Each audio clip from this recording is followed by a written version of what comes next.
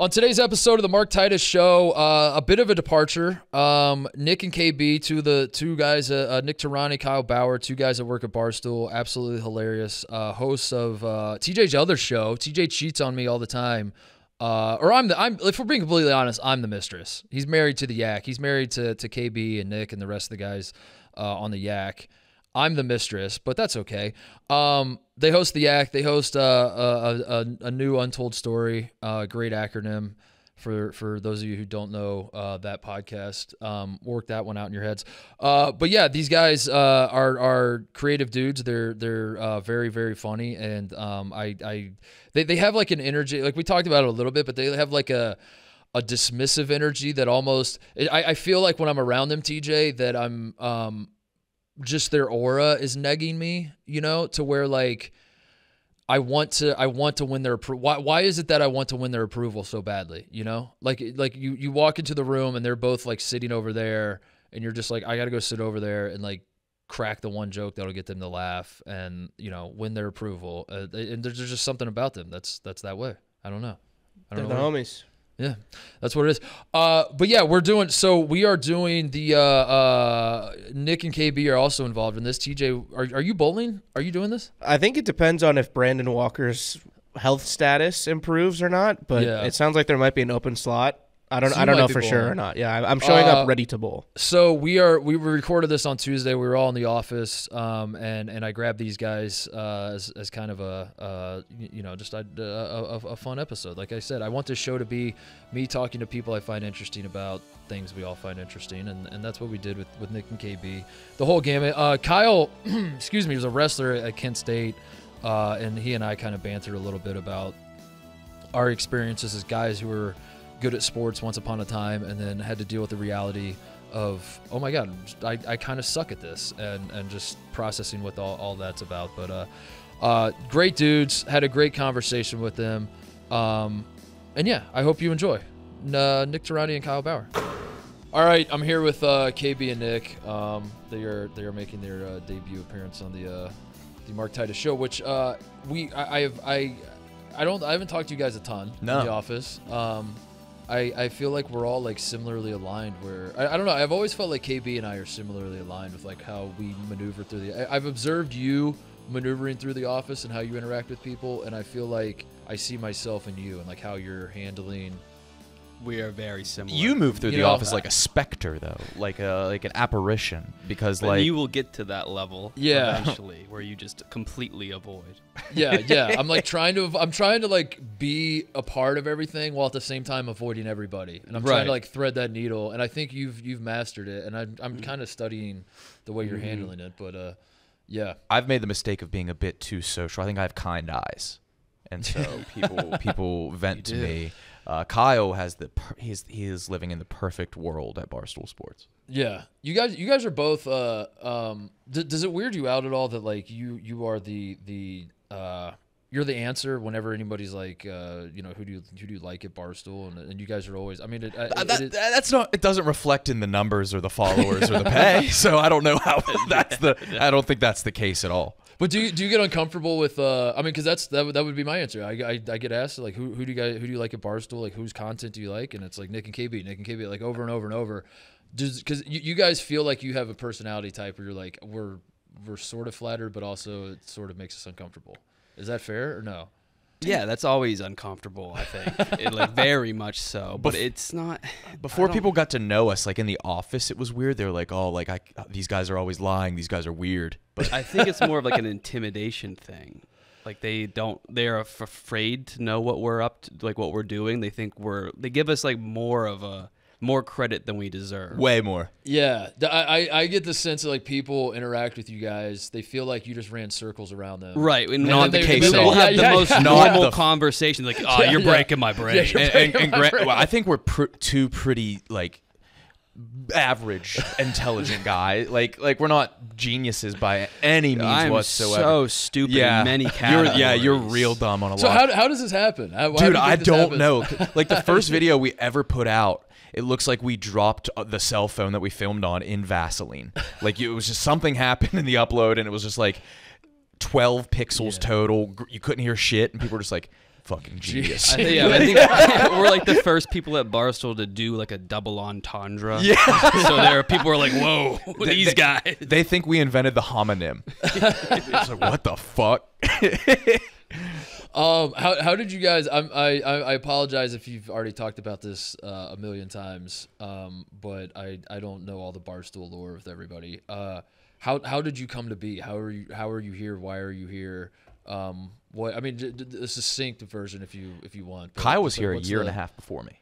Yeah. So I was tweeting a lot, and I was blogging on my own and like tweeting the blog links. Yeah. Dave caught wind. You were doing more than blogging. You had your own store that not a lot of people know about. Yeah. Well, what's your? Because you sold your retainer. I did. You wrestled at Kent State. Yes. But you somehow downplay this while at the same time not downplaying it. Like you're not afraid to acknowledge it, and yet like I feel like in an office full of like wannabe athletes, the fact that you're a Division I wrestler should like shine through more. Agreed. Now that I think you know what I mean. There's a little bit of resentment that I've seen, like that people don't respect it, but he doesn't want to ask for the respect. Yeah. And I find that fascinating. Like, so like what were you using that as you got into the media world? Were you using your status as like, I mean, in a similar way I kind of did, where I was like on a basketball team and I was like, I'm going to use this as leverage to, build a career out of, whatever the hell it is we do now. Or was this like something you're like, that was my past life? Yeah, it was definitely the past life. And I was doing early childhood special ed, so that didn't really play a factor. Yeah. And then like I was tweeting, my tweeting style didn't really associate with sports at all. So, and by the time I was done with wrestling, I wanted to, because in my world I was failing. I wasn't starting. I wasn't living up to my goals or expectations, so I was kind of a failure. You're preaching to the choir. This is my whole identity. Yeah, it was like I mean, I'm sure at some point in your life you were good at wrestling, and that's how you got to like college. that was like my life awesome. for the first 18 years or whatever, and then it kind of ended like I hate this and I'm the worst. And then wow.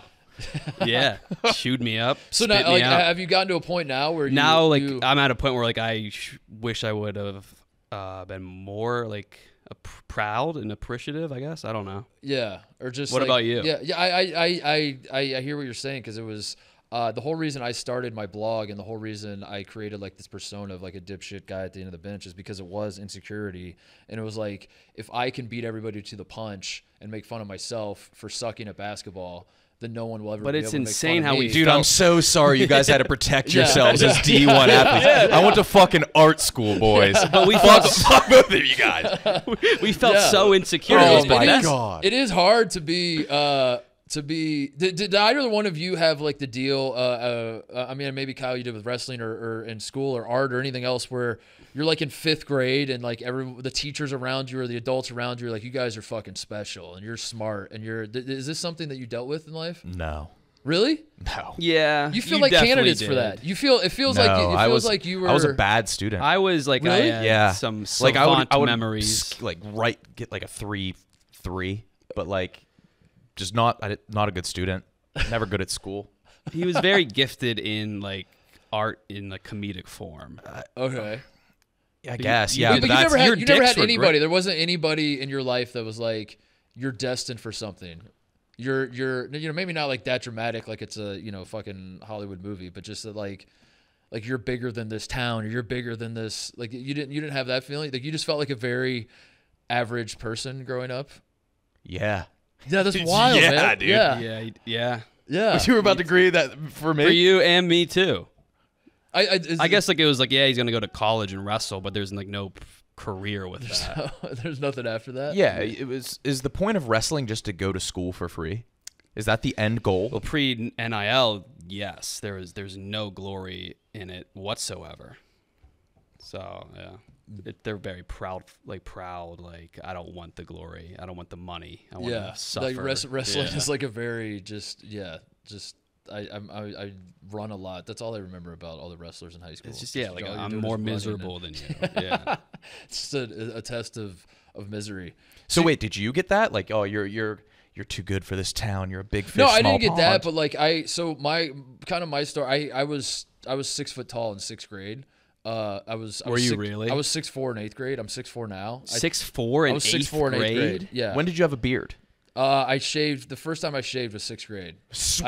I didn't have like this beard, but I had like stubble on my chin, and I shaved in 6th grade. Yeah, so I hit puberty before everybody else. Well, that kind of like surpasses awesome and kind of is like awkward. It's awkward. It was very awkward because you're having crushes on girls that look like they're 12. So the one time I ever dunked in a basketball game was in 8th grade. I never dunked in high school because I was in an open gym once, and I got like I went up to dunk, and a guy fouled me pretty hard, and I just became a pussy after that, and like I got scared to like, so I was like, I'm just gonna shoot threes now. I'm not gonna attack just the throw rim it all anymore. away. Yeah. But when I was in 8th grade, I on a breakaway, like no one on defense, I kind of cherry picked sort of deal. I went up and dunked, and I remember a week later I was at the high school basketball game, and these 2 senior twin girls.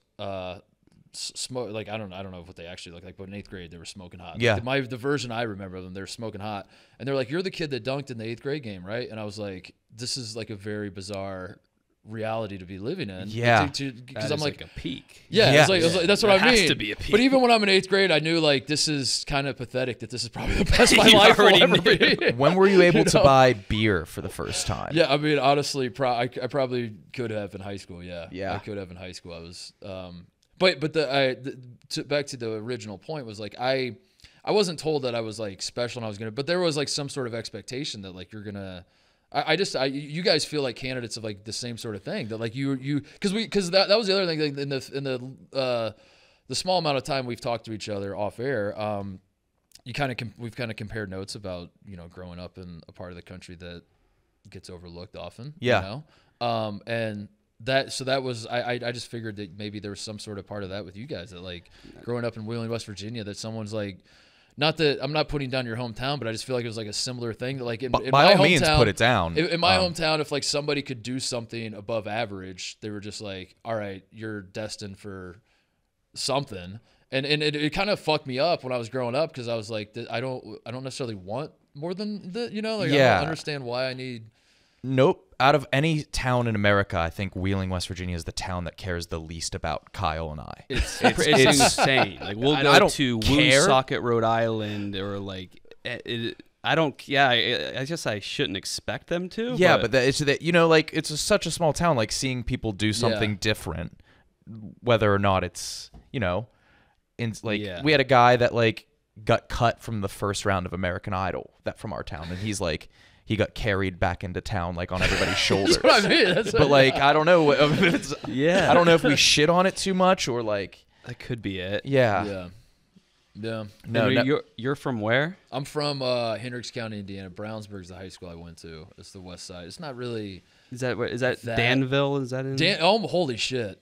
That's the town I originally grew up in, and then Brownsburg is a powerhouse in basketball and all sports. Yeah, we've become a powerhouse since I graduated. Especially, they've like when I was playing football there. I remember when I was on the football team, we started like 3-0 one season, and we were in the others receiving votes of the Indiana State high school poll. It was a big deal. It was like holy shit, we're like receiving some votes, and then now Brownsburg football is ranked like #1 in the state, like. Constantly, like all the time. Football, basketball, like everything. So I don't know. Did they beat happened, Ben Davis this year? Dude, look at you. This is his bread and butter. Ben Davis went tough. Undefeated. Yeah, Ben Kokomo. Davis went undefeated. Yeah, Kokomo's good. Jennings County. Mm-hmm. What else? I remember I learned like you were doing like Mr. Basketball. That was your niche, and I just learned. Were you studying them? I studied it just to see, just in case you got a chance to steal. I'm trying to think. I remember Kyle Guy. It was like Kyle Guy, 2016. Yeah, he was most outstanding player in the Final Four. Yeah, he went to Virginia and won a national championship. So he was a good. He's playing in Greece now, I think. Yeah. Then Eric Gordon. Yeah. Zeller. What are your guys' sports backgrounds other than wrestling? Like, do you because not playing, just watching. Like what is like when you go back to like your sports fandom, like what are memories that stick out? What's like something like the 1998 home run chase? Did that do it for you? Was it, I was always a football or basketball guy. So I got really into college basketball when John Beilein was at WVU and Kevin Pittsnoggle and like Mike Gansey. Yeah. And then later on with like Deshaun Butler. Okay. And then like I also had like when I was like understanding football, Pat White was at WVU with Slayton. Yeah. So that was like a good time. That was a fun time. Yeah. And then I'm a Steelers guy. Okay. Yeah. That checks out. That all makes a lot. That makes a lot of sense. You're similar. No, like my dad was from Jersey, and I was born in New Brunswick, so I was Jets, Mets, and Rutgers. Yeah. And my best memory was 2007. Was it TJ? 6, Louisville, number 2. Yeah, I love Brian Leonard, Ray Rice, and then Jeremy Ito had the game-winning field goal. That was my best memory. TJ is just beaming right now. So where are we at now with sports? Do you guys still like? Because that's another thing I noticed. Like whenever I'll watch the Yak, is like you both seem to not. You both seem to have like a persona that's like, well, you don't really pay attention to all the shit going on, but then every so often you slip something in there about Jennings County high school basketball. Like, wait a second, what's the deal? So what? Like how much are you consuming sports? Do you feel like an old man? Have you like checked out on some stuff? Are you like National League baseball? He knows a lot about football. Now that the DH has come in, I'm out. Like I watch as much as I can, but I don't want to like have to like be in the gambling cave or stream like a lot of it just because I like watching it like with like my dad or like just alone or going to games. You have the thing of like once it becomes your job to watch football, it'll take away the magic of it. Is it that? Like if you have to show up every day and like, what's your take on the Jets last night? So I hate having a take. Just because no matter what it is, you're going to piss off 50% of the people. That's why he's like sports media guys. Good for you guys. Yeah. It's just like somebody's always really, really mad at you. Dude, so what in your world, what does that look like? Like, what does like if you guys like put out a video or put out a podcast that's not funny, and we just have a crew that will watch us, but we're not going to upset anyone because they're just not going to listen in the first place. Whereas, people love to watch and listen to the sports media personalities they hate because they love. True. They maybe more so than the ones they like. Oh, definitely. And you don't really have an opponent. So if you put out something funny or whether people find it not funny or not whatever. There's not like an inherent opponent. Whereas if I say that, that next year St. John's is going to win the Big East, now I've pissed off every other school in the Big East, and there's like an inherent like. So anytime you have an opinion or whatever, I don't know, like because with a joke, what do haters look like within the comedy world? It's I guess heckling at a stand-up show, but like in the internet world, like how does that? Yeah, because people aren't really inclined to be like to feel the need to comment if like a joke was unfunny. Yeah. Whereas if you say like an opinion based about a sports team, they get fired up. There's no freezing cold takes for jokes. For jokes, yeah. That's a great point. So yeah, you fucked up like interest wise. I kind of did. Yeah, I was too. Because you're a funny guy. Have either of you done stand up or pursued it? I did it once. That's right. Yeah, I was in New York when you did it. Yeah, that's right. Yeah, I was a nervous wreck, and it just I don't think it was for me. I had that brief moment of time where I was like, I think I want to try stand up, but then I felt like I almost like did like an ego check where it's like, what makes you think that you would be good at this? And I have really bad. I mean, I don't know if you guys are the same way, but I have like zero. My self confidence is in the gutter. I think we can both. Yeah, I think we're all. Yeah. And it's just like this entire room is just watching me. Yes. And just hearing me. They don't get to respond. Right. And it's that's. I'm not saying like the people that do it are like narcissists or anything, but it's just not for me. Yeah, that's always been my attitude. Is like I'm never projecting my self-confidence issues on someone else. And I'm saying if you do this and it says something about you, it's just like this is my personal experience with it. Is I became drawn to the idea of doing stand-up comedy because I did think I was kind of funny, and I thought like I could write funny stuff, and I enjoyed the art of like, if you say this. This part of the joke and you put it at the end, then like that'll hit harder. Like I enjoyed all that when I would write blogs in my book and all that kind of shit. But then I just like couldn't get over the fact of like if I step up and stand on stage, I'm basically saying to the world, I am really fucking funny. I deserve your attention. Yeah, I deserve your attention. Yeah. I was like, there's no way that I will ever think that I can get to that point. So I never actually pursued it. I don't necessarily regret it, but that is. I don't know. When I graduated college, Jimmy Kimmel, so Bill Simmons and Jimmy Kimmel both were, I don't know, like interested in hiring me, I guess. Yeah. And The first time I ever went to LA, Kimmel flew me out there, and he was kicking the tires on like hiring me to I think he was to write for a show because. You sure he just wasn't trying to fuck you? He might have been. Yeah. My first time in LA, by the way, Kimmel, I get to the hotel. Kimmel texts me, come to my house, and we'll go to dinner. And so I get like an Uber to his house, and I couldn't believe I'm 22 years old. I haven't even graduated college yet. Like the basketball season had just ended. And I get to his house and I knock on the door. Like I literally just walk up to the front door and knock on the door. Yeah, I'm just Kimmel, like. And at this point, what is Kimmel doing? He's the host of Jimmy Kimmel Live. Yeah, at this point, he's not only the host. Like it had popped off at that point. Like he's hosting the Oscars. Okay, he's huge. Yeah. He's huge. Yeah. And can I ask, like, I know you had a blog in college. Yeah. And it got that big and popular, whereas you got the attention. Well, it's hard to like quantify like big. This was the dead ball era of the internet. You know what I mean? Like this was this like a Tucker Max era? This is like Tucker Max era. This was like. Were you inspired by Tucker Max? I bought Tucker Max's book. I didn't even get to read the first page because I brought it home. I made the mistake of like setting it on the island of our house.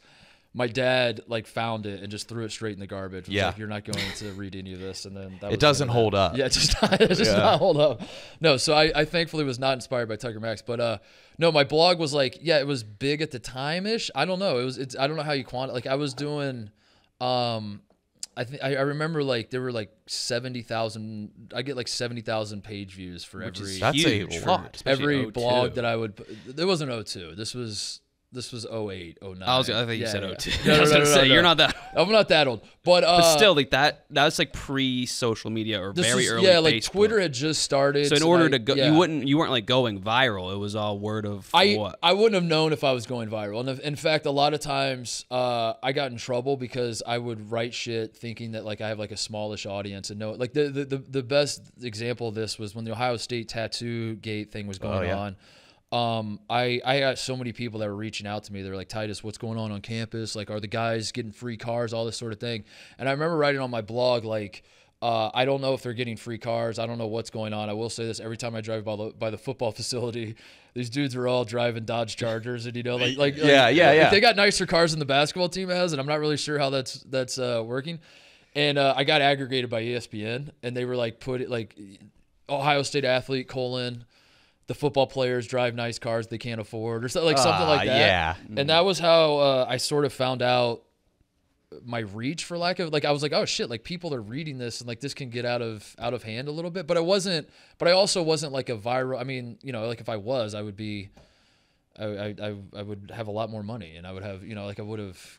So I don't know how to like like it wasn't like I was like a sensation, but I definitely had like a legitimate website audience take off. Yeah. And the timing of that is insane because I don't know if that could happen today. Like I don't know if like an athlete could like have a blog. That's what every time I tell my story to like 23-year-olds and they're like, how do I get into sports media? I'm like, like my advice is like kind of worthless because like my path is the door has been slammed shut. Yeah. Like the shit that I do that I did isn't even kind of interesting now. Like the idea, like if a college basketball player made a tongue-in-cheek highlight mixtape and put it out, like you guys would just be, you guys wouldn't even watch. Like no one would watch it. That was our content like 7-8 years ago too. It just evolves and like there's so much. And I put that out like in 08 or 09 or no, it was January of 2010. I put out like a Mr. Rainmaker video. I don't know. And it didn't like explode, but like it was like sort of a thing. It was weird, but like if any of the shit I did, if someone did it now, like it wouldn't really work. And that's like a bizarre thing to think, like, was I actually funny and talented, or was I just first? Yeah. Was I like just kind of like the first walk on to just be a jackass? I think about that myself all the time. All the time. Yeah. So anyway, when I was doing the blog, Kimmel plays it close to the chest, but he was a huge college basketball fan because he grew up in Vegas during the UNLV running Rebels days. So he loves UNLV. They kind of suck now, so he's like not as interested. But he somehow came across my blog. I don't know if it was Simmons that showed him or whatever, and he just like basically was like, I want to meet you. Do you want to come to LA? And I did, and I was like, yeah, of course. This is crazy. And so like I go to LA. The first time I'd ever been to LA, he texted me his address. I just showed up. I couldn't believe like yeah, I'm just knocking on his door. That's really brave of you to do. It was the funny part about the story is I kind of shoehorned my brother into the trip. So my brother bought a ticket on the same flight. Kimmel flew me first class. My brother bought a ticket at the back of the plane. He crashed in my hotel room, and then when it came time to go to dinner, I tried to like sneakily be like, "Oh, by the way, my brother's like in town visiting his friend. Do you mind if done the same shit? Do you mind if he comes with us?" Because at dinner, if I remember right, at dinner it was we went to Soho House in West Hollywood. On the way to dinner, Kimmel's we're passing by this billboard of the Hills, and Kimmel just turns to me and he's like, "Do you want to fuck one of the Hills girls while you're out here?" No. And I was like, "What?" He's like, he goes, "I can make that happen." And I was like, "What?" And then he just starts laughing. I was like, "Oh my God!" Jesus I was like, Jesus Christ. Dude, a guy like me would be like, "Yeah." I would have said yes. I was like, well, I guess I would. I was about to ask. So then I'm like 22. Wait, so you knock on his door? I knock on his door, and he answers the door. You're just like, yeah. He's just like, "What's up, man?" And I'm like, "What is going on?" I remember the Lakers were playing, because this must have been May or June-ish. Like I hadn't fully graduated yet, but I was about to graduate college. There's a Lakers game on his. He had at to this day still the biggest TV I've ever seen hung on his wall. It was mounted. It was like a 120-inch TV that was mounted on the wall, just right in his living room. And I just like, it was one of those deals. It's like, yeah, of course you're just a normal dude with a normal house, but like the way I'd build it up in my head was like his butler was going to answer the door. Yeah, like, yeah. This is going to be, and so I sat there. I just like he got me like a beer, and I'm just like staring at the beer the whole time. I'm like, what the fuck am I doing out here? Like, what is going on? What is the point of this? And then we went to dinner right after, and my brother met us. But the whole reason I wanted my brother to come to the dinner is because Kimmel told me it was me, him, Corolla, Simmons was there. It was Michael Davies, who's one of the men in Blazers now, who started. I've heard of him. Who Wants to Be a Millionaire? And then I forget who else. Daniel Kellison, I think, who's like one of Kimmel's production part. But it was that's a like, weak ratio. I'm like looking around the not a lot of women at the table. But he told me like all these people are gonna be there, and I was like, I'm gonna shit my pants at this dinner, and I need my brother there just to every so often look at him, just be like, what older or younger brother? He's older. He's 3 years older. So yeah, I did this whole LA trip. It blew my mind. The other thing I remember is as we were leaving, Zac Efron and Vanessa Hudgens passed us at Soho House. They were the it couple at the time. They were kind of the it couple. Zach stops Kimmel and was just like, "What's up, man? What's going on?" And like all this sort of thing. And they're just like chatting. I'm just like standing there, just like, but nodding my head, like holding my beer, kind of in the like, conversation. "What's up, guys?" And then Zac Efron was like, "I got to come on the show soon." Kim was like, yeah, we'll make that happen. And then they just leave, and he just turns to me, he's like, "That kid's not coming on my show." That is amazing that that happens. Yeah. And I'm just like I'm just like blown away by this whole experience. I go on a plane back to Ohio, and I'm like, I think I'm gonna move to Hollywood and be like a comedy writer. I don't know. I guess I'm just like inserting myself. What into Jimmy answers Kimmel. did you get from him? Like, was it an interview? Not really. Or It was so weird because like I went to his beach house with his wife as well, and we did like I remember sitting. Dude, I went to the Kimmel show. I was in the writer's room the whole lead up to the show. We watched the show. We went to the after party. The next day, we all went to the beach together. I remember Julia Louis-Dreyfus calls Kimmel, and I'm sitting on his couch at his beach house, and he's like, "Let me take this real quick." He's like, "Julia, what's up?" And I'm just having like this moment of like, where the fuck am I? Yeah. And then I go back to Ohio, and it's like I got to just like go back into the world I came from. Wait, so you do like a full bachelor party weekend? Kind of, yeah. And is he like leading you on? Like, hey, you're probably gonna get this job. I think what it ultimately was like a feel out thing of like, you seem funny on the internet, but are you internet funny? Are you real life funny? Yeah. Like, are you a good hang? That's all that sort that's of thing. very important for success here as well. Right. So I go back to Ohio. I'm like, I think I'm gonna move to LA. I think I'm gonna be a comedy guy. And then Simmons calls me one day, and he's like, ESPN's giving me a dump truck of money to start a website. I want you to be my college basketball guy. And then I was like, I kind of want to do the Kimmel thing. He's like, no, trust me, this is better off for you. And in the end, he's kind of right, because I think if I would have, like I did carve out a good niche for myself in college basketball and all that, but that was kind of the sliding doors moment for me. It was like, basically, I was in a custody battle between Jimmy Kimmel and Bill Simmons, who wanted to pay me $25,000 to work for them. Yeah. Take that 25 and move to LA. Yeah, and that was like the one moment in time where I was like, if I wanted to be like, do I think I'm going to be a comedian, or do I want to be the guy that's like, I got these takes on 19-year-olds playing basketball, and I chose the 19-year-olds playing basketball. So anyway, I don't know if that's an interesting story. It is. It really is. That was the closest I came to like being a quote-unquote comedy guy. Sure. So, if those weren't the options, like, what was your path gonna be? What were you gonna fall back on? I was I don't know. I went to Ohio State. I was a math major my first year because I thought I wanted to be a doctor, and I didn't want to do chemistry. So I was like, I got to do a nerd major. I picked math. I remember the specific assignment was a professor said, go home and draw 4 dimensions on a piece of paper and bring it back. You take the weekend, draw 4 dimensions and bring it back. I stared at the paper for like an hour, and I was like, what the fuck is this guy talking about? Yeah. I decided then and there, like, I can't do math. And then I joined, this was like kind of after I joined the basketball team, and it was becoming a pain in my ass trying to do basketball and like actual, like when you're, as you know, I'm sure, Kyle, maybe not, but like being an athlete, it's a lot easier to just not major in math. So yeah, I couldn't imagine. Yeah, I didn't know that was a major. Yeah, just math in general. So I went to the academic advisor of the basketball team. I said, I don't want to do math anymore. He goes, what do you want to do? What do you want to be? I said, I want to be a businessman. And he's like, that's not a job.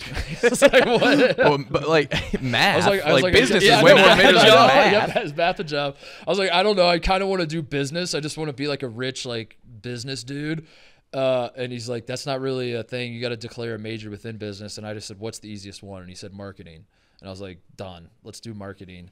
And then I never, like, once my blog kind of, like became semi-popular, I thought that makes more sense to kind of see where that will go rather than trying to take a marketing degree around Columbus, Ohio. Yeah. So I didn't really have a backup plan. It was just kind of like, I'm going to keep like tweeting jokes and trying to, see, I don't know how long I can do this where people will give a shit about, who I think might win the Big Ten this year, but I'm going to just keep doing it and see. And I do remember having thoughts like when I was like 29 thinking, if I'm still doing this when I'm 40, someone put a bullet in my brain that like, this is insane, that like, this would be my job. And I got 4 years to get out of it. So yeah, that's pretty much it. So, do you ever look back at your old shit and cringe? All the time. Yeah. Is that what's all the time. What's the timeline for you guys with that? Like what's the, like, is it like 3 weeks? Cause like sometimes I do that where I'm like, I think something's very funny. And then like a month later, I'm like, it's shit, insane. That was... I think in the late Twitter era, how fast things move and become unfunny. Mm-hmm. Like things that like were funny for a while, like will be played out in a month. Like things from 4 years ago are just like, I can't even look at what I was doing. Yeah. When I'm like creatively tapped, I try to like scroll back and like maybe I said something that like I haven't talked about at work. Yeah. And I'm looking back and it's like I hate myself. Yeah. And I used to tweet shit that I didn't even think was funny that I knew would go viral instead. And that was just the worst version of it. We were in the viral ball era of Twitter. Yeah. Okay. Where once you get the ball rolling, it's super easy to kind of like craft the right words. Figured out the algorithm a little bit. Yeah. So the numbers were going crazy, but we didn't even care. Like we didn't even think our product was. That's why I've gotten to the point where I'm so disillusioned with Twitter because I vividly remember, and not only do I remember, but that was what drew me to Twitter was the exact opposite of trying to go viral. It was like just being as weird as possible and being just like, you have this confined medium with which to work. You have so many characters. There's no videos. There's no pictures. There's no anything else. And the way you stand out is by just being bizarre almost. And somewhere along the line, it got flipped. And now it's like being weird is actually like not good. And I don't know. I don't really fully. And I just like Twitter became scary to me. So I just like pulled back and don't do as much. Yeah. No, I get that completely. Yeah.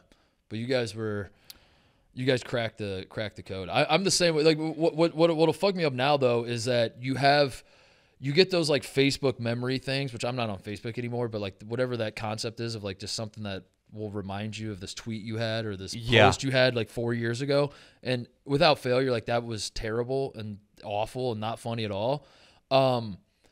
But then what makes you think that, like, what'll fuck me up is, like, whatever I post right now that I think is about funny. That all the time. Like, I know in the future I'm going to think this is not funny. Yeah. So like, and I'm almost, like, neutering myself now. Yeah. It's like, future Nick is going to hate this pussy. It's our confidence is so pathetic. Yeah.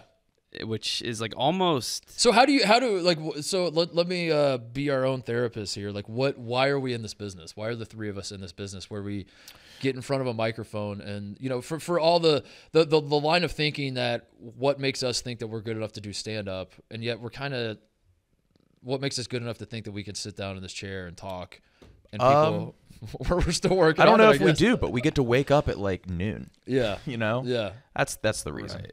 Yeah, what would you what would you guys have done if not for this? Do you still want to do this? Is this the long-term play? Yeah, I love doing it. I do love it. I love doing it, and it's fun. I think the blogging and like the crafting, like Twitter-based, internet-based content, like in like written form, would have got soul-sucking once I tried to like force it as a job. When you have an idea, it's amazing, and it's just like everything's falling into place. It's the best. But when you're having to like force an idea, it's horrible. Yeah, and it's like never good, and people can tell. Yeah. But now I love this job. Yeah, like I'm haunted by like having to go back and like code. What is that what you were doing before? Yeah, I was a web designer. How do you get into that? How do you? I majored in it. Yeah, I majored in graphic and web design. Really? And then and I was a web designer at Ohio State. I knew that. You lived in Columbus. Yeah, 4 years. So you worked for the university. Yeah. And you did what for the university? I was a web designer. Like, what does that mean? Like, I was like making. I was designing new pages. I was doing the layout of the pages. So like, you go to osu.edu. I was the Department of Education, and that was like I was working under a art director and just coding it. And like Ohio State or any university is really strict where it has to be like everything has to be captured. It was like a lot of mindless stuff. It wasn't as creative as you'd think. Yeah. But you know, it was fine. But I'm haunted by like having to go back. Like the idea of and that's when I started back. tweeting because I was so fucking bored. And then I got in trouble at work for focusing more on Twitter than this. Classic. Yeah. Did you like Columbus? You like Loved it. It's my favorite city in the country. It's a great city. Yeah, it's my favorite. I want to move back. German Village. Wow. I want to live by the book loft. Wow. What do you love about it so much? It's like the perfect combination of small town and big town, and it's almost split in half. Yeah, it is a city that like they figured out how much of something do you need for it to be like you know how many if how many Italian restaurants do you need that are good, and how many steak, and then they draw the line right there. And yeah, like not one more than that. They do exactly what they need to do. It's get to the point where we're good enough, and then just hit the brakes. Yeah, and keep it right there. And yeah, I love it. Yeah, and by the way, this is an example of just having a normal conversation with the two of you, and you think you're fucking. No, not fucking with you at all. No, like I'm sitting here like, if I'm raising a family one day, I would like to do it in Columbus. Wow. Yeah. How about that? Mm-hmm. Yeah, and it doesn't have like that air of Midwest like grime that other bigger cities. I feel like Pittsburgh. It's like. It still feels like a hidden gem too, even though it has like 1.1 million people. Yeah, it's you're right. It doesn't have like the Rust Belt feel to it quite at all. No Rust Belt or like the other Ohio cities or Midwest cities or Pennsylvania. Yeah, that's it. That's a good. Yeah, you're making me want to move back to Columbus. It's great. Yeah, we're here now, and wait, what? How was the Chicago decision for you guys? Pretty easy. It was. Yeah. What goes like? What made it easy? It's just like that's where the the Yak is like the biggest thing we do, and it's going there and getting a crazy office. Yeah, and like working with Big Cat. Yeah. That's fucking great. Like that's guaranteed success. You guys move in a couple weeks. Yeah, right. Yeah. Is that correct? Yeah. Do you think the city itself? Like, do you have reservations about that? Are you worried about like, the city of Chicago? Like, I don't know. It has a reputation. Do you do you guys like New York? Is that? Yeah, New York was awesome. Yeah. Yeah, I loved it. You can't, I'm 31, and I don't think I was living like a 31-year-old there. Yeah. Tiny apartment, kind of gross, but like, what could I do? Yeah. Culturally, I fit in more here by far. Yeah. I completely agree with that. That's why I'm excited. But it's probably a way bigger culture shock for you going from LA. Yeah, it's Chicago and LA are very different places. Yeah. The Chicago feels the humans, similar. every aspect is different. Chicago does feel similar to New York. It just like has nicer people, and they're not all on top of you at all times. They're uglier. Yeah, they are uglier. Way uglier. They are uglier. No, I did a quick pass around the block. That's that. I mean, L.A.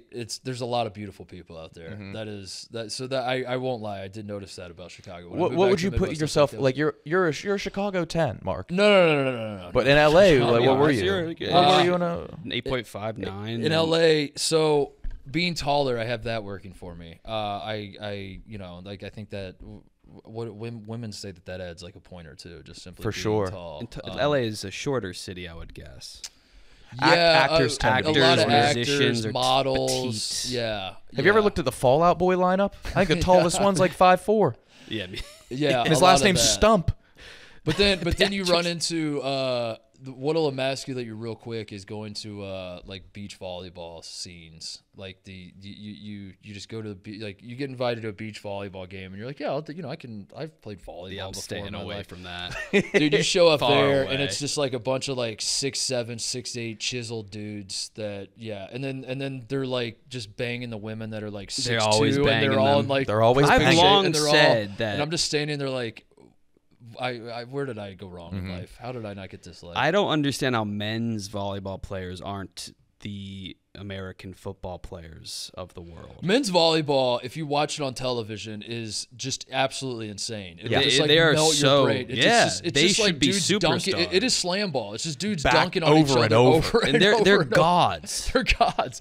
Their faces are good looking. Yeah, not even what the fuck workout is that? Their bodies. Dude, I remember one time at Ohio State, the volleyball team was using so they practiced and played in like a different arena, but there were every so often they would use like our training room at our practice facility, so they would come like get their ankles taped or do whatever they need to do. And I remember one time I got to practice like kind of early, and I was going to just like throw some shots up or whatever. And I go out to the gym, the main gym floor at Ohio State, and the volleyball team was just kind of congregating. Like I guess some of them were just like waiting for their turn to get their ankles taped or iced or whatever the hell they were doing. They're just kind of lingering. And I brought my ball out and was like putting up shots, and the ball bounced down to one of them. And this was a dude that was like 6'2", and he just scoops it up, takes one dribble, like touches the back of his head and dunks like so easily. And then like they start passing around. All these guys are windmilling, and like I was like they're all like literally the 10 best dunkers on the campus are the men's volleyball team, and then whoever the best dunker on the basketball team is, he's number 11. And my jaw is just on the floor. I'm like, dude, these guys are insane athletes. How is this not? What is the deficiency there? I think the product is even very entertaining. So one of the things that I've been told about men's volleyball, like what can sometimes make women's more entertaining, is that men's don't have rallies. And I think that so like if you watch it, it's just they do dunk on each other, but it's just over in a snap of a finger. And I guess what makes volleyball sort of compelling is like the diving saves. Yeah. It's like, oh shit, I thought they were gonna spike it there, but so you just men are just like too good. They're almost too good. They're too good for their own sport. Yeah, and they just drop the hammer way too quickly to where it's just kind of But I don't know, humans evolved out past volleyball. Past volleyball. Yeah. Mm-hmm. That's kind of what other sports are you guys into that are weird? Is there anything else that you have like that you feel? I mean, wrestling. You're into wrestling, right? Like you actually watch it and follow it and. Yeah. So you're a fan of wrestling? From a young age, now that I look back, I guess I don't want to downplay or trivialize a disorder, but it had like an autistic obsession with memorizing and knowing like the towns and schools everyone's from. I would go through the program and know like the city in Pennsylvania, the school. You're talking about wrestlers. And the results. Okay. You would memorize the results? Like the names, the results. Let me understand this. So you're in high school in West Virginia, and you would just like look up wrestlers in Iowa. I would spend 8 hours. I would go to the Pennsylvania Youth Wrestling or the Pennsylvania High School. I would go to each state's individual website, look at results, brackets. I would look at brackets for hours. And then as I got older, I realized I don't even like the actual watching the sport. It's very boring. So I love it when like there's a great match. Okay. But there's like a 50-50 chance that a great match is just going to be like a stall fest of two guys who are too good to even like take shots. Yeah. Like what's the like Floyd Mayweather boxing where it's the same thing. Sort of like these guys are so good defensively that no one's even going to like even attempt offense. Okay. So it's just a snooze fest. Do you actually like participating in wrestling when you were doing it? I absolutely hated it. Your wrestling career, you look back, even when you were good, even when you were... I hated every practice. What were you in high school, like 150 and 5? 150 and 9. Okay. But so even as you're kicking everyone's ass, you still were like, I kind of hate that this is... Because I got to a point where I go to this like tournament that no one cares about, and I beat these guys that I'm supposed to destroy. Like there's no like I have to pin or tech fall this guy or it's not a win. Yeah. So then these are like small southern West Virginia high schools where like they're wrestling you back in jeans. I wanted my podium picture of me on the top to be cool, and like it's just like sheep fuckers and jeans. Like wear your warm ups on the podium so it looks like I had like a decent bracket. And you have like guys in jeans and boots and like a dip can, so I can't even hang up my podium picture. How do you get into wrestling then? Like, did you love it at any point in time? Like, there had to have been something that were you pushed into it? I will say, like the feeling of winning in like a one-on-one combat sport. That's pretty cool. That's like that's pretty feeling. Cool. Yeah. That would be pretty cool. I've never experienced that. The cauliflower ear has to be worth it. Yeah. Was I would kill to have that, to just go into a bar for one night. What's your crowning athletic achievement, Nick? I was a camp counselor at the Wheeling Park pool, and one of the kids, I was talking to a girl by the high dives, and one of the kids in the camp threw a splash ball at her, and I just like caught it right before it hit her. That's pretty sick. Yeah, she fucked my best friend. That night. No, I have to have something. Yeah, like how are I guess it's sort of odd to me. It's foreign to me, I should say. I shouldn't say it's odd, but it'd be foreign to me for you to be interested in sports but not necessarily participate in them. Yeah, my dad's a fanatic, and so I grew up just watching it, and it broke his heart, but I fucking sucked at all sports. Did you try? Like, did you, or were you just like from the gate? I played baseball growing up. No? Never good. I've never been good at a sport. You just never. Yeah. I feel like this generation doesn't have the issue because they're not as expected as we were. Because like when I was a kid, every kid played like Little League baseball. Right. And there was a lot of very like awkward moments when the kid like who never got a hit got up to bat. Right. But that was like a rite of passage almost when I was when I was growing up. If you sucked at something, you still did it every year. Unfortunately, it was so painful for the parents, yes, for everyone involved. Yeah, but Nick wasn't at that level. He was decent. Yeah, it was just I was a late bloomer when it came to any sort of coordination. Yeah, like now I could I was just in like the Steelers softball game, and got a hit, but then I ran like a fucking moron. I was like. So it's I'm still not I haven't peaked yet. I'm sure you guys have sized up the office though. Like you like do you? I was in Barstool versus America. This office, I was in Barstool versus America 2 summers ago, and I won every competition. Everyone. Yeah. Because I've been trying to like figure. I've been sizing everybody up. I don't even know if you're the best hooper. That's what I know. I know. Yeah. As we're leading to this new office where there's just going to be so many things going on, I'm trying to size up everyone and figure out who's good at what and all that sort of thing. And your Pat Bev is probably number 1. Yeah, there's an argument to be made there that Pat Bev's the better basketball player than me. I think the argument's probably that he's in the NBA.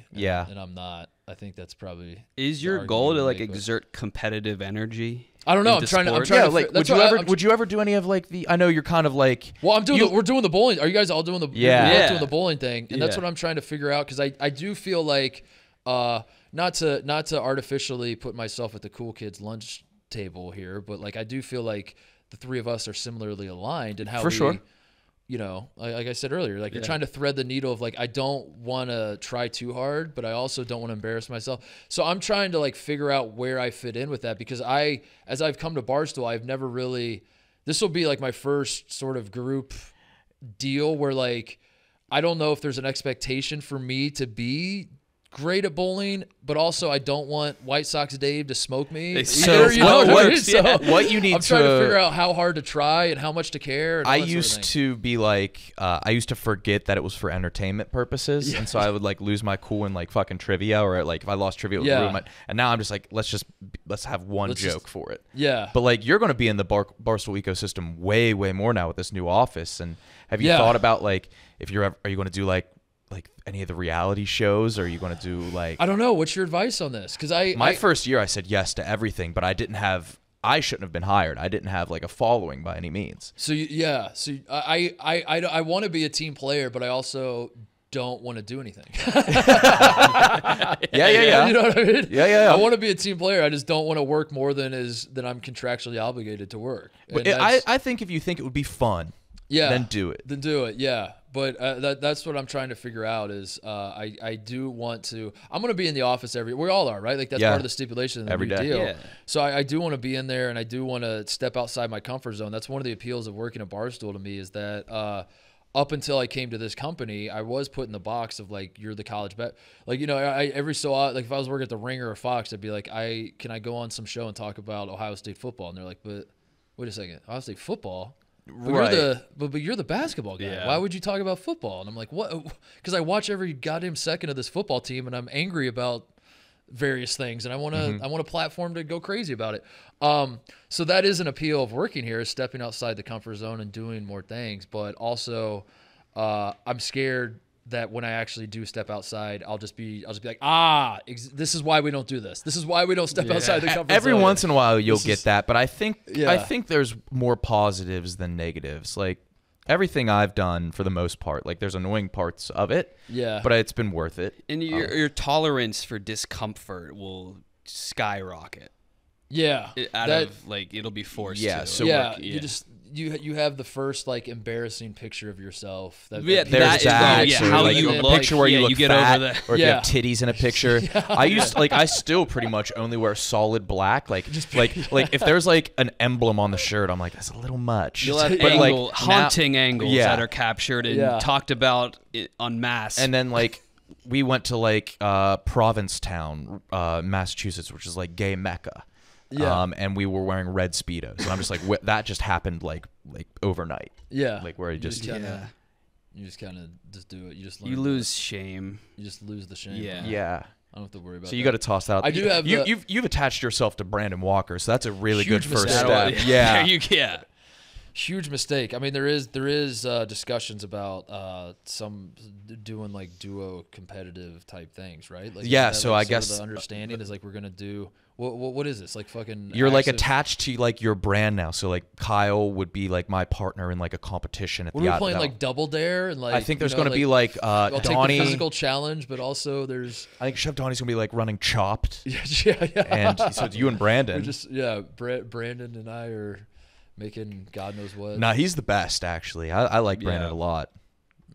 By the time this comes out, God rest his soul. COVID killed him.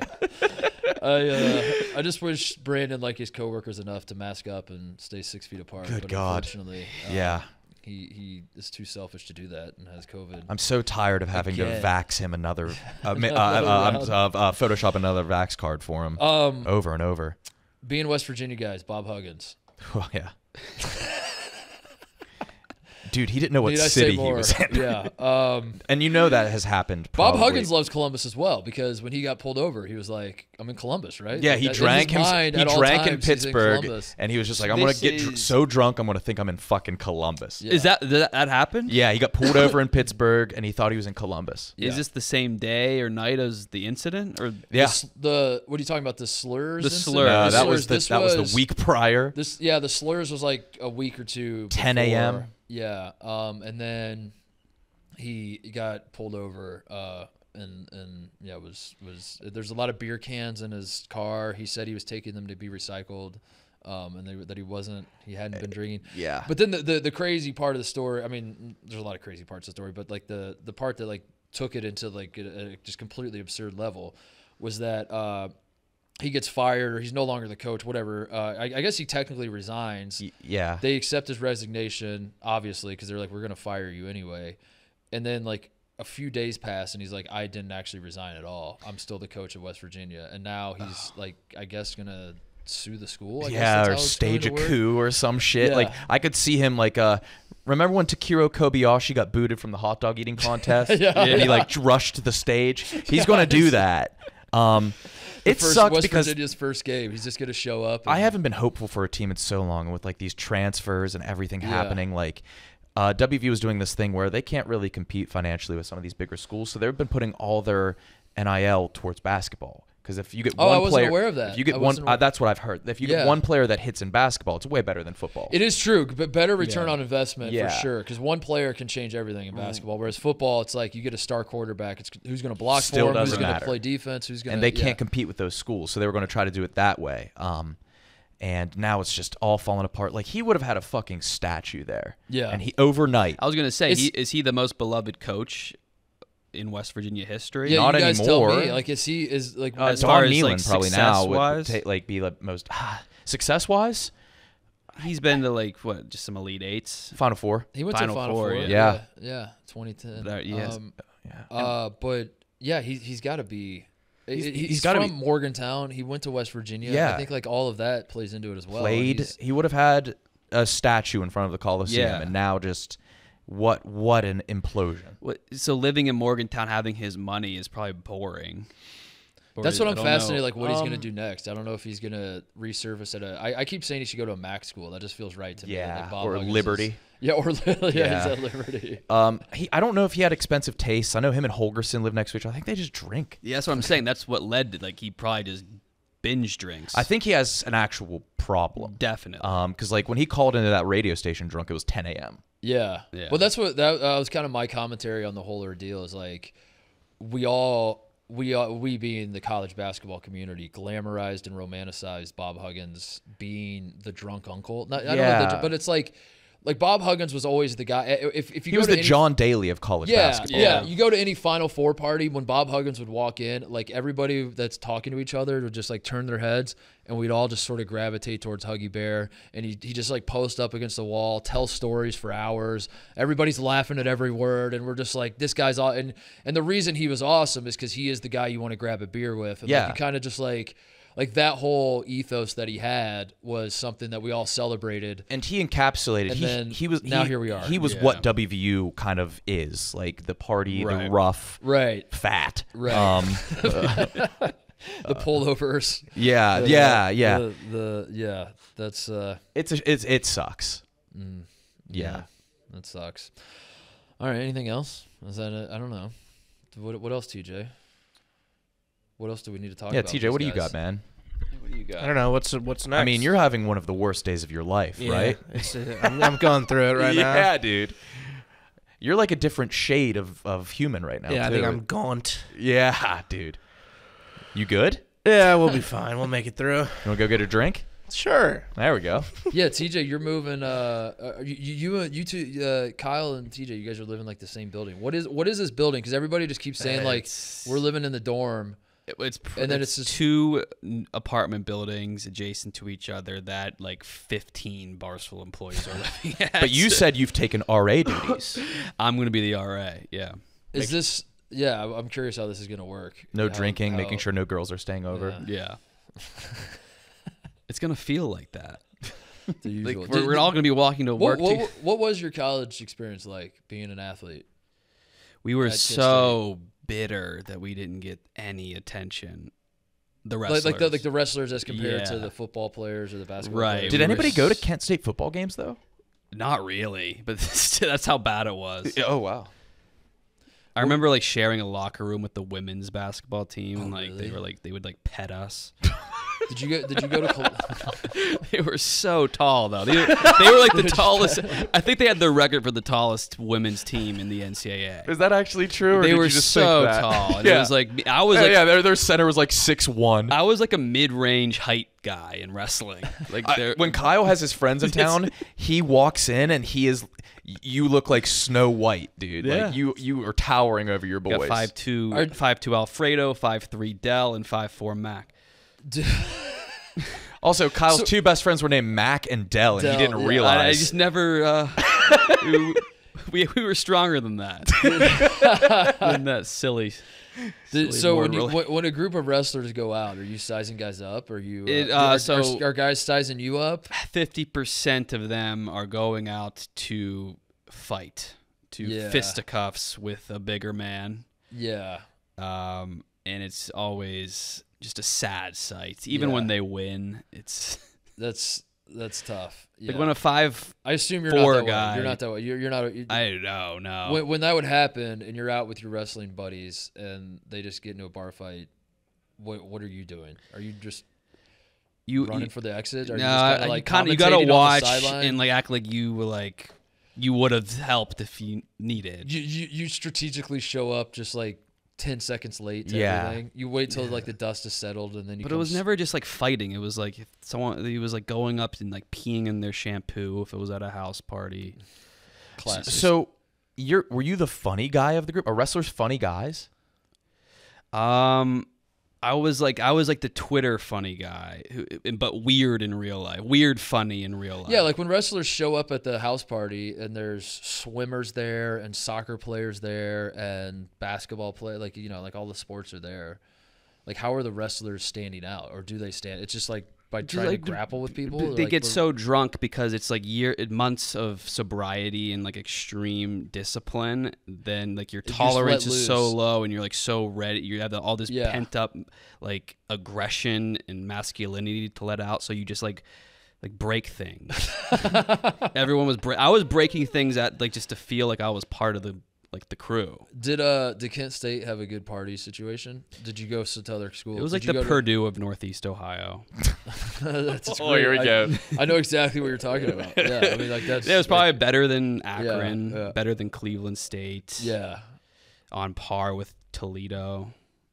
So where did you go if you wanted? Did you go to other schools really ever to party?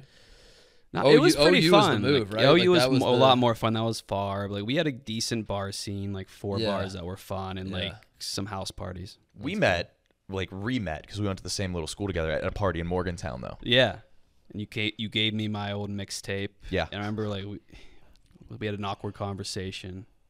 And I was like, yo, your tweets are really funny, and you said yours are too, and I didn't have a Twitter account at the time. But then you did, like a year I made later. one, you saw the future. Yeah, you called your shot. You just don't realize it yet. Yeah, that's what it is.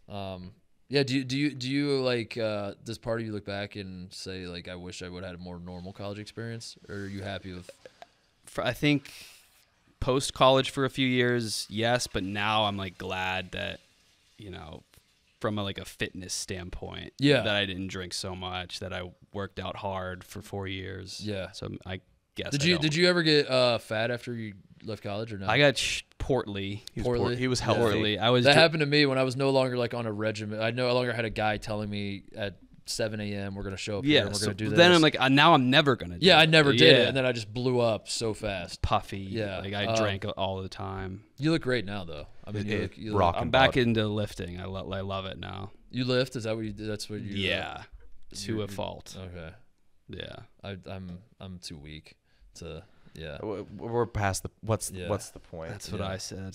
What a mindset. You're just giving up like, oh, I'm in my 30s, it's over. At this point, well, I mean, in all honesty, I'm 36, so like I'm getting to an age where I would much rather, like, if the show of masculinity is, say, throwing a baseball as far as you can, I would much rather, instead of throwing a baseball 100 yards, I would rather throw the baseball 50 yards and not wake up the next morning like having to ice my shoulder. Yeah. Like I would like to, so that's my way of saying, like, I value mobility. I value, like, just literally my Instagram feed is just hip mobility exercises. That's my algorithm. It's just like hip mobility and like shoulder mobility. So I'm far more interested in, like, I do chick workouts. I do Pilates. I do yoga. That's better, you know what I mean? then. Yeah, because I'm going to lose the mobility quick. The days of, like, loading up the barbell to, like, grunt out sets, like, I just, like, I dabble every so often. Like, every so often I'll look in the mirror and I'll just go, you pussy. And I'll go to the weight room and I'll load up the barbell and I'll start, like, busting out reps, and I'll do that for a month. And then inevitably I'm just like, what am I doing? Like, what am I got these spaghetti arms. Like, I'm never going to be, what am I doing? And then I go back to, like, wanting to just, like, be able to touch my toes and I guess do all that kind of what shit. What am I doing? So that's where I'm at. You look good. I think yours is good for your mentals, though, too. Yeah, it is. You listen to music when you lift, or you? I got deep into this men's protocol. I don't even want to start, but I got to a point where I was fasting from music. I was so obsessed. He was I don't want to speak for you, but you're not going to say it. He was big into keeping himself from experiencing dopamine. And so I thought the more that I fasted from dopamine, like the better my overall levels would be. This is wrestling mindset. It's like just torturing yourself. It's extremist. Like I heard, like, fasting is good for food, and you wouldn't if you were having a coffee in the morning, you wouldn't listen to music. If you listen to music, you wouldn't have a coffee. Right, because that's maxing out dopamine. Because I love the feeling of the caffeine rush, and I love the feeling of listening to my favorite song. And I would always do both, and, like, that's cloud 9. Yeah, for like an hour or 30 minutes, and then it's like, oh fuck, the rest of my day is never going to be that good or even close. Okay. So now I'm like, if I have coffee, no phone, no dopamine boosts from the phone, from music, from pornography, if that was a thing. You gave up Q-tipping. Q-tipping felt too pleasurable. Now I do Q-tips as a reward. If I finish all of my hygienic practices to a T, I get to Q-tip the ear. He's not joking. And let me tell you, this might not be ultimately beneficial, but in the moment, I was so obsessed that I was having a blast, and it was the illusion of productivity. He has a group of guys on the protocol. You should give it a shot for a week. Are you a clean freak? No, I'm a slob. But now I'm like, are there clean? Are you a clean freak? Is there anybody at Barstool? I'm worried about this with the office. I like to be really organized. I clean my apartment's clean always. Okay, that's I make my bed in the mornings. Yeah, I clean my sheets, but this has led me to, like, now I have to make my bed. I have to do the dishes. So it's helped me with, like. So what is the end? There doesn't have to be an end, I guess. But, like, are we pursuing, like, self-actualization through these methods? Is it like, if I do this, then maybe I will eventually reach a point where I feel like I'm a functioning adult, whereas, like, before I didn't really feel that way, and then, like, maybe I'll re-enter normal society to where I can Q-tip every day? Is there, like, some sort of to enjoy day-to-day life without necessarily anything good happening? Yeah. Are you working towards this becoming habit? Is this the idea as well? Yeah, like, This is all, like, absolutely habit forming, and this is just it's helped tremendously. Yeah. As much as I joke about it, and as stupid as I was with some of the areas, yes. Yeah. I'll never knock. No, your life from the outside looking in has improved. It's tenfold. Right. Yeah. But it's a slippery You have waxy slope. ass ears. But you have waxy ears. Yeah. All right. Well, this was great. How did this go? Fun. Did this this was good, dude. It felt like I even forgot we were recording. I just thought we were chilling. Yeah, no, that's the thing about this show. I told you guys off air, but I'll say it again on air. Like, I'm not like those other shows. No, our show has a ton of rules. At this show, you just kind of let it. I noticed that it's, like, more, like, laid back. What are you going to do during basketball season? Are you going to, like, button it up? I think I got to go back to the takes. I think that's what gets people. That's what puts butts in seats. Is takes. Are you going to start TikToking? I gotta. Yeah. How do we feel about TikTok in general? We don't have. I don't have a personal. I don't think you do. I wouldn't do it. No. I'm not like against it. No, it's entertaining. I feel an implicit pressure working at this company. I think TikTok, like Brandon, I'm fighting the fight. You should do like 25% of what Brandon does. Yeah. Mm-hmm. Like I kind of want to do the big cat move of like doing it ironically, but we all know Dan like works himself into a shoot with everything, and it takes him like 3 days to where it's like no longer a bit, and he's like actually now these he's ironic operating ones on are like the fifth take past human level. Yeah, and it's like I don't really want to go down that road. Brandon's brand is I guess that might be the move, but like I kind of watch Brandon shit and it's just kind of sad, pathetic, where he's like top 5 edge rushers in the SEC this year. Here we go. I got him right here. I'm like, I don't know if that's he me. does the list Because one of the talking about like having a takes, being a sports guy, like one of the things that I am horrendous at is like having the conviction. I guess it goes back to like the self-confidence issues of like I hedge a lot because sports to me, if you sit down in this chair and just say like, here's how it is, here's how it's going to be, this is the way this works, this team is better than this team.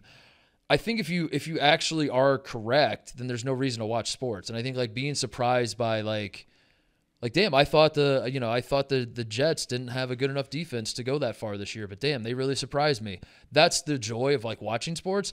And so every time I fire off takes, I don't do it because like I'm scared to be the freezing cold take guy. I do it because I genuinely think that like being 100% sure about something is fucking insane. Yeah, and I think like being able to. But you have to be. You can't be like you can't pussyfoot it. Yeah, you can't pussyfoot it. So I think like that. So to that point, like doing what Brandon will sit down and just be like, they're frauds. They're not frauds. You know. Yeah. And I can't get to that point because like if you told me like to rank the top 5 shooters in the Big Ten this year, I would just be like, I don't know, like because you be a lot of different guys. You should make your brand non-takes then. Just like have a TikTok, and I'm naming 10 basketball players. Yeah, these are some dudes. Yeah, start naming dudes. And people would listen. All right, so today we're naming dudes. All right, so at Purdue, and you can do that every day. You guys know that dude, right? Yeah, he's still there. 10 dudes. Name 10 dudes. Yeah. That's kind of a funny. You guys are talking me into maybe starting. Dude, you should put out your first 10 dude list. You gotta drop your 10 dudes. It's not a bad idea. You should have 10 dudes of the week. Because that is an authentic way for me to use TikTok. And then it's a talking point. Just be like, you don't have a. I woke up. These are the 10 dudes I thought of. That rocks. And I think here's people why would love that. People might love that. Yeah, I would. And then people still get mad. He's like, that was your dude 6 months ago. How was that? Number 8. How was Tom Coverdale your dude every single day? TJ, can we execute this? Is there a way? Is there a way I can do this but not actually download TikTok or ever sign in? Once we're in the office together, I'll just walk over to you and hand you a phone. Okay, because that's the other part is like every time if someone sends me a TikTok link and I click on it, I feel like I've been handed a bomb and I'm just like, get me out of here real quick. You could take our guy Mook too. Okay, he's solid. Take Mook, yeah. All right, well, this was fun, guys. Thanks for doing this. I'm excited to bowl with you guys. So what is the verdict on that? What is the approach? How are you guys handling it? Very cool. I want one strike. What is the perfect score for you guys bowling wise to show that you're good but you're not trying too hard? 115. 115. Yeah, I think. But as soon as you start, you're like, I want to get a 300. You want to win. Yeah, I want to. It's like does a part of you think? A part of you thinks like this. I could get a 300. Like every time I mini golf, I could get all hole in ones. And then you get obsessed. So it's like I'll say like bowling's stupid and you should only be average. Yeah. But you don't mean it. But then I'll go and I want to win. I used to be pretty good at bowl. I used to get into it because in college that was like the one like fun thing I would do. I never went to house parties. I never really I would just go fucking bowl when I would have free time after practice, and we would go to like the Tuesday night like $1 beer or whatever to classic bowling promotion. And my high game all time was, I think it was like 260. That's really that's incredible. Are you the favorite tomorrow? But that's the thing. You are. You're not even a dark horse. This is the thing. Is like I have not touched a bowling ball in like 8 years, maybe. You're gonna forget what to do with it. Yeah, like I don't know. Is it all gonna come back to me or is it not? I don't know. I had the spin down, all that sort of thing, but also like I don't know. I'm very, very As soon as you see of, how delusionally confident and arrogant some of these employees get, you'll want to win badly. As soon as you see but Che, then you'll become that. As soon as you see Che, like do like some dorky celebration, he's going to turn around and do something choreographed. I'm the best athlete in the office. Che is just like, I'm the best. Like, Che was doing that on the Papa shot. Like he missed like 11 in a row and then makes one and turns to me and he's like, you see that? You see that form? You see that jump shot? And I was like, yeah. He's the happiest out of all of us, though. So. Oh yeah. All right. Well, KB and Nick. Yeah. Thank you for having us. My two favorite guys at Barstool. By These a guys long are shot. so fucking funny. Before you guys go, can you like just do like say something? Say a joke, man. Yeah. Just do the funny thing you guys do. Or whatever. Yeah, man. Thank you. I was hoping you'd ask. Just do it. That should have been like your first question. You guys just like be funny. Yeah, say a joke. Appreciate you guys doing this. This was fun. No, thank you. We'll have to do it again when. Please. You owe us one now. You got to hop on ours. I would love to do that. Cool. I would. We'll just put this out on both channels. Just do it that way. Cool. Thanks, guys. All right. Thank you to Nick and KB. I feel like we all have the same. They were interviewing me there for a second, TJ. That was interesting how they do that. They're the way they navigate conversation. It always fascinates. You said it in the intro. Getting a laugh out of them feels like getting like approval from like your dad for the first time as a kid for some reason. Well, I mean, Kyle kind of talked about it that like you got to learn to live with being uncomfortable, or whatever. They're both really good at this, but especially him.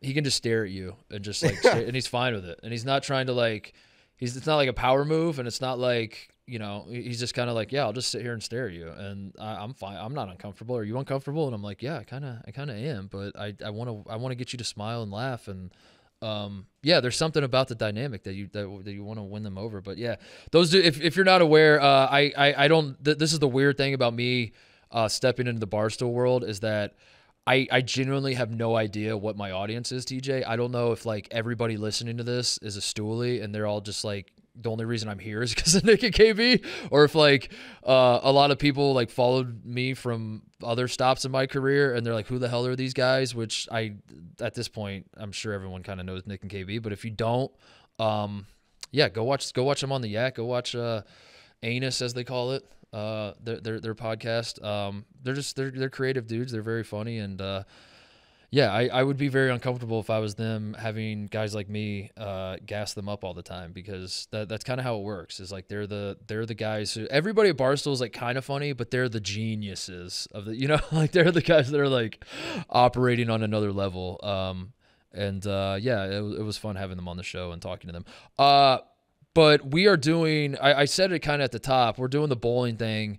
So we're actually recording this on Tuesday, which is not how we typically operate for a Thursday release. We usually do it on Wednesday. So I want to say that just because shit happens in the world. And if Stanford and Cal join the ACC or the Big Ten, or God knows what the hell is going on in the world of sports, and I did not talk about it in a way that you may have expected me to, I apologize. It's because one, I committed to this bowling deal that's going to take up every second of my day tomorrow on Wednesday. And two, it was a chaotic day around here in the world of Barstool because Dave owns the company again, TJ. Is that what we learned from this meeting? So those of you watching this on YouTube, I want to, my first statement is this. I swear to God, I had no idea that this was happening. I had no idea that that this was going to be. We had an all hands on deck meeting at Barstool that was called. Erica puts out the email. I ignore it like I do all emails. I don't ignore Erica. I just like, I read the email. I was like, all hands on deck. I'm sure TJ will fill me in on the details after the meeting. I don't need to go to that. But then you guys started doing the Yak today. It was a total clusterfuck. I'm sitting at my house 2 miles away trying to watch the Yak as I'm having my lunch. Nothing is working. I'm losing my mind. So literally the only reason I came to the office today was because I wanted to get to the bottom of what was going on with the Yak. So I drove in. Then you were like, yeah, we're having the all hands on deck meeting. I was like, that's right. That is right. I guess I'll stick around for that. Anyway, when I got ready to come into the office, I saw my Wake Up Mincy shirt just staring at me in the closet. And there was something about it. I have not worn this shirt since May 1st. I believe that was the date, if memory serves, that it was no longer in vogue to wear the Wake Up Mincy shirt. I've had it. I've kept it. It has been in my closet, but I have not worn it because I just wasn't sure if the vibes were right, whatever. I'm getting ready to come in today. I see the Wake Up Mincy shirt. I'm like, I think enough time has passed. I think at this point it's like a vintage thing. I think I think people will respect it. I think people will like it. I'm going to do it. I'm going to step outside the comfort zone. I'm going to wear the Wake Up Mincy shirt to the office. We'll see how people react. I don't know. I don't know how it's going to go over, but we'll see. I walk in. The very first comment I get from anybody is Fazoli says to me, "You're going to have to blur that shirt out, by the way. Like, you can't, Titus, nice shirt, but you can't wear that on camera. We're going to have to blur it out because Mincy's the devil, I guess." I don't know what his point of view was. I was like, don't talk about my king that way, first of all. But yeah, so I wear the shirt. I wait for the meeting. The meeting happens. Dave says that he's bought Barstool back. And inevitably, the first question everybody had, which I had it, everybody else had it, is like, what does this mean for Mincy? And I don't know. I don't have the answer yet. I'm hoping Mincy gets back in the fold. But I got to say, TJ, what an incredible coincidence. Just an incredible, like, did I know? Like, deep down, did I know? Did I know that this was happening? Is that why I wore the shirt today? Sometimes the Viva stars align in a spectacular constellation. I do believe Mincy's been contacted and that there is something in the works. So. per Dave's tweet. So Mincy's the number 3 trend on Twitter in the world right now. Yeah. I wore the I swear to God, I wore this shirt before I knew the news. I'm a Mincy hipster. I was one of the 18 people who bought this shirt. Now they're going to blow up. Now they're just going to be flying off the – I should have sold it when I had the chance maybe. I should have cashed in on my when there was only 18 shirts out there in circulation. But, yeah, Dave bought the company back. My thoughts as a guy who has been here, a very long time, brick by brick and part of the pirate ship, and I'm very excited for the 20-year anniversary just to kind of reminisce on all the twists and turns that Barstool has had in the 20 years that I've been here. It's been a roller coaster, TJ. It really has. It really has. In a short amount of time. No, the time I've been here, it has legitimately been kind of fucking insane. But I'm not privy to the business part of all this. But I'm trying to just connect the dots here. My understanding of how this all went down for Dave is that he sold the company to Penn. They hired me, and then Dave bought it back at a discount. So, like, my understanding is, like, Dave sold the company. He's still involved in the company, so he's like, we need to drive down the value of the company so I can then buy it back. How can anybody have any ideas on how we can drive the value down? And then he's like, I got it. Let's hire Titus. Let's get him in the mix. That happened. The value gets driven down immensely, and then he steps back in and he's like, give me that company back. And now we're back on the pirate ship. And I guess that's how it works. I don't know.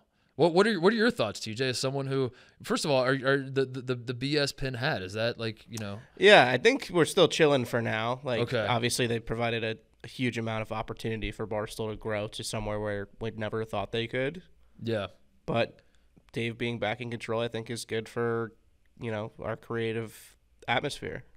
Yeah, it does feel like there's going to be more of the pirate, which is why I came here. This was the point of yeah, I mean, I enjoyed Penn. I enjoyed the private jet experience that we got to the casino. That was a ton of fun. But yeah, the idea of working at a place where just chaos abounds is very enticing to me, and I'm excited about the future of where all of this is going with Dave taking over. So yeah, that'll be fun.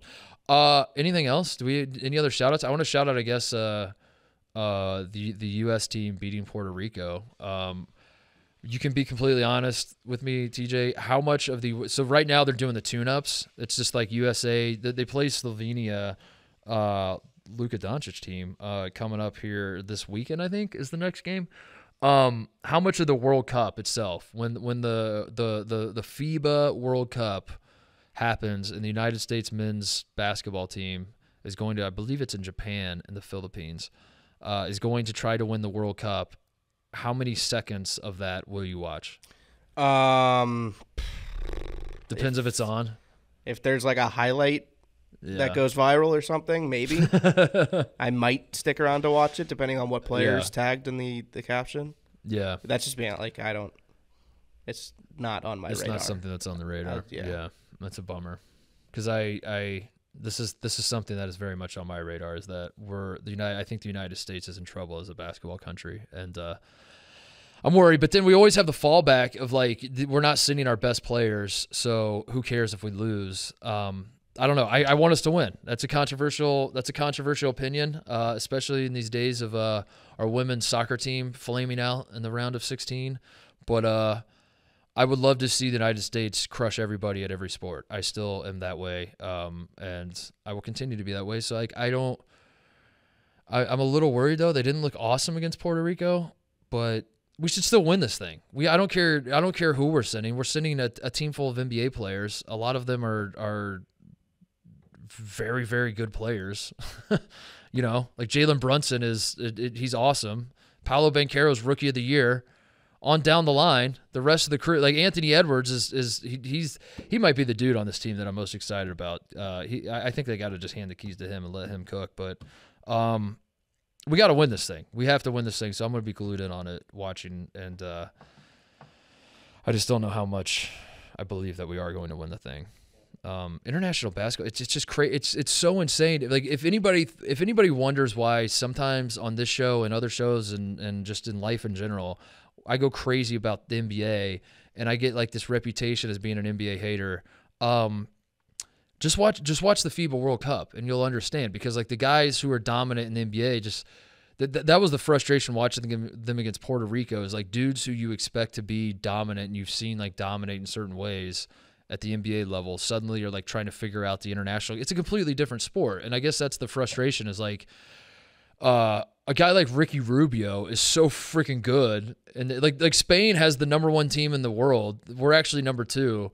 And Rubio's not playing apparently because he's taking mental health break or whatever. But like they have all these dudes on Spain that are like incredible international players that aren't necessarily awesome NBA players. And how can that be? Well, how that can be is that they're two different sports. And I guess like you could point the finger at the NBA, or you can point the finger at the rest of the world and say who got it wrong when it comes to like deciding what is the real basketball, you know? And I guess I'm someone who's just not an arrogant American about it. And I say, I think maybe we should play more like the rest of the world. That seems like what we should do. So I've been on this for a while though. I think the United States should hire a coach that is, this is what I want Brad Stevens to do with his life. I want him to be the permanent United States men's basketball team coach. That's his full-time job. I want the United States to get very serious about dominating international basketball events again. But unfortunately, the only way that we ever take it very, very seriously like that is if we lose everything. So, you know, I get put in an uncomfortable position where it's like, am I cheering for the U.S. to lose in the World Cup? So that way, maybe we take it more seriously moving forward. And the answer is no. I'm still cheering for us to win. I wish there's a way we could do both. I wish there's a way we could dominate everything, but then also treat this like it's the, you know, FIFA World Cup. And it's like we have to be very, very serious about the roster construction and the coaching philosophies and all that sort of thing. When the reality is the United States basically just sends out like a mass email to the top like 100 American players, and they're just like, anybody want to play in this? Anybody opting in? And then that's kind of how they put the roster together, and we go from there. But no, I trust our boys. I think we're still going to win it. I just, in a weird way, it's going to be more compelling maybe because the talent isn't as explosive as it could be for us. Yeah, I'm slightly worried, but I think we're still going to get the job done. So there you go. I'm more focused on the next Global Jam Championship. The Global Jam, yeah. Why don't we just sing Kentucky? Why don't we just sing the Kentucky team instead of this team full of NBA players? Do you think in a 7-game series Kentucky could beat this United States team? There's a hypothetical for you. Throw that out there. Sound off in the comments, as they say. As Big Cat said. Who do you think wins? The dream team. People forget, TJ. I mean, I said the Kentucky part in jest, but people do forget that the only game the dream team, the original dream team I'm talking about, 1992, the only game that they lost was against a team full of college all-stars. People forget that. That is a true fact. They scrimmaged the college all-stars. The college all-stars beat them, and then they went on to dominate every other team they played. So that makes you think. Yeah, our pro players even good. Are pro players even good, or are college players better? That's something you have to consider. Let me know in the comments.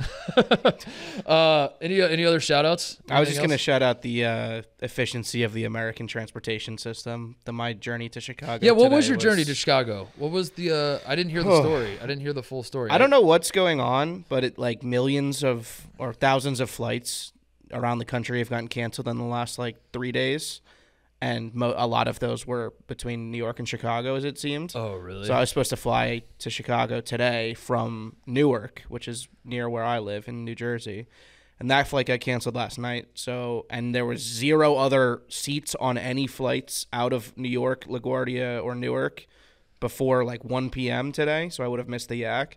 So we were like, all right, let's do the bold thing and take a train to Philadelphia and fly out at 9 a.m. No, that's what you did? Booked that flight. It immediately got canceled. What? And there was no other flights except for a 6 a.m. out of Philadelphia. So I took a 3 a.m. train out of New York to get to Philly by 5:30, to get on a plane at 6. Are you serious? To get to Chicago by breakfast. Dude, that's for the yak to get delayed an hour. Just for the yak to get. That is the most Viva shit I've ever heard, dude. Yeah. That's incredible. Big Cat said if the first flight got canceled, he would have been like, all right, I guess I'm not coming. I guess I'll see you guys another day. But somebody's got to keep the lights on around here. Oh, my God. Now that we're back on the pirate ship. And you did all that just for me, just to be here to do this show? Well, I heard Nick and KB were going to come on. So. Dude, that's crazy. Yeah. Well, that's all the flight cancellations and it's weird how so it's weird that we as a society have gotten to a point where we all agree that the airlines stink, but then also complaining about it, it's just a weird crabs in a bucket mentality, you know? If everyone knows how bad it is, but then if you voice your opinion, you're like, dude, this fucking airline canceling my flight. Everyone's like, shut up. Nobody cares, dude. You think I have to deal. You think that's bad, dude? I had to fly from San Jose to Tallahassee the other day. You know how many connections that was? And instead I feel like we should all be banding together to enact change, you know? I feel like all of us, but that's an issue that I feel like every American's in alignment with, is that we need some reform with these airlines, right? But then anytime someone tries to rally the troops and they're like, enough is enough. I had the worst experience. Here's the experience. I'm ready to sign my petition, everybody. Everyone's like, fuck your petition, dude. You think you had it bad. Here's what. And I just find that fascinating, TJ. It's something we all agree on, but then no one wants to hear it as well. No one wants to hear your sob story. Shut up with your sob story, dude. And it's why? But if we all share our sob stories, then we all might compare notes here and realize that this is the worst, and we should do something about this. Yeah, we should fight the airlines. We should fight the airlines. Yeah. I don't know how we do that. But right. But I'm in. I'll do that. All right. Yeah. I don't know. But that sucks. I've actually had good luck with airlines, believe it or not. I haven't had a flight canceled in a long time, so I'm worried that the karma's coming for me, or the law of averages, I guess I should say, is coming for me. All right, that's the show. Thank you to Nick and KB. Thank you to everybody watching and listening. We are going to be watch. I'll plug one more time. Watch the Bolero. Are we doing it live on Wednesday? It'll have already happened by the time this comes out. Fuck. Go watch the replay. Go watch the replay. Watch me. I'm gonna call my shot. I am going to bowl. I'm setting my over under at 150. How many games are we doing? What's the format? Because here's what I'm worried about. 16-person tournament. Okay. It's a one-on-one. Do I get a warm-up at all? Because I'm worried about my first few balls going in the gutter because I'm trying to put spin on them, and I got to feel out the lane first. Yeah. You got to research the oil patterns. Yeah, and I'm worried the first 5 balls I throw are going to be gutter, but then I'm going to find my groove. That's what happened to when Part of My Take did their bowling challenge where Max, Billy, and Jake tried to bowl a certain score. Yeah. Max literally threw the first 20 balls into the gutter because he was trying to figure it out, and then he did, and then he was throwing. And then really it was awesome. Well. Yeah. But it's too late. Was it too late or no? It killed. It was just there was no time cap on it, so it just dragged him out for a really long time. Shit, I'm worried about that. I think my high game. I expect to break over 155. I expect to have a game over 155 for sure. But we'll see. I don't know. When I was bowling a lot and I was doing well, I had my own ball, which I don't have anymore. I got rid of. I had my own shoes. That's how serious I was about this, TJ. So, you start to throw in some of these variables. I don't know the oil pattern of this thing. I don't know the density of the pins, how old the pins are, right. I don't know. It also, I need to know what the animation will be if you get a strike and you get a turkey and all that sort of thing. Like, I need to see that ahead of time because I need to, because some of those animations will give you a little more juice and get you more excited about some of them. You're just like, what the hell are we doing here? And then now you're like, you're not thinking about your next throw. You're thinking about what a weird fucking animation that was for the, the double strike animation. So I don't know. There's a lot of variables that go into it. That's why I'm setting the over under at 155. I expect to bowl at least a 155 in one of these games. We will see though. We will see how it all shakes out. That's it. Goodbye, everybody. I will see you next week on Tuesday. Enjoy the weekend. See ya.